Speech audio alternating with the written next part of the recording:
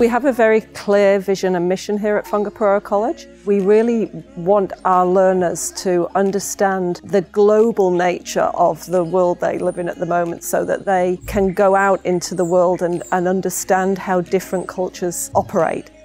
One of my key roles is working with heads of learning on designing relevant courses, and a big part of that is ensuring that our curriculum is cohesive but also relevant and local, and being part of a relevant curriculum at the moment has to involve technology. That's probably the most enjoyable aspect of my role, because we talk about what we want to happen in the curriculum, and then when I go out into the classroom, it's just so satisfying for me to actually see that in action and see our learners really engaging with the curriculum through technology.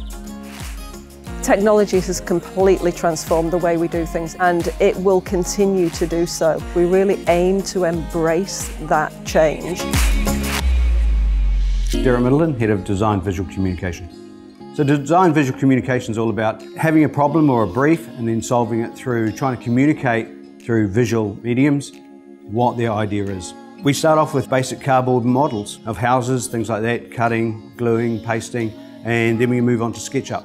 So they're getting more computer generated ideas, quite simple programs, and then from there they can use those programs as, say, SketchUp to do 3D printing and make actual products they can pick up and use. And it's not just an idea, it could actually be a functioning product. Technology, it's cemented in their lives. So with us using it and with the programs that are available now, they want to interact with it. So if we give them what they like and they can use with some really great programs, they're far more interested, they're far more connected to what they're doing. In photography, we use only digital technology. We don't have any of the darkroom equipment, and our learners use Photoshop mainly. At our school, which is not that common, we do have an A1 printer available for our students to use. Many schools actually farm that out to a commercial printer to print out their works, but here we give them the opportunity to actually see the process in the flesh. I suppose it just makes it a lot more accessible, and they don't have to fluff around rushing to somewhere else, and they can afford to make mistakes and to see the process emerging, because if it's done commercially, they just don't understand what's involved. And I mean, you might think it's just pressing a button, but it's not always as simple as that. Yeah, students' assessment work is always printed on our printer here. There's a lot of pressure at the end of the year, so it really makes it a lot easier where they can do it in class and they don't have to go after hours and so forth. We've currently got fabric printers which are really helping the learners understand how the clothing industry works outside schools these days, and it really brings their designs to life.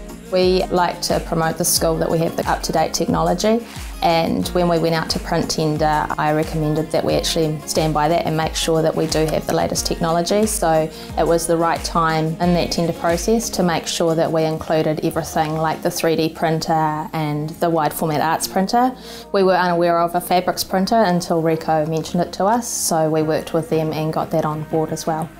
Things have changed dramatically over the last 5 to 10 years in the classroom, and the teacher's role has been totally redefined, mainly because we've got the technologies available to us. So knowledge now is no longer just in the teacher's head to be put into a student's head. Knowledge is everywhere. And so a teacher's role these days is more to facilitate that learning and to help learners be creative, to understand how to be collaborative, to understand how to think critically. And technology really facilitates that.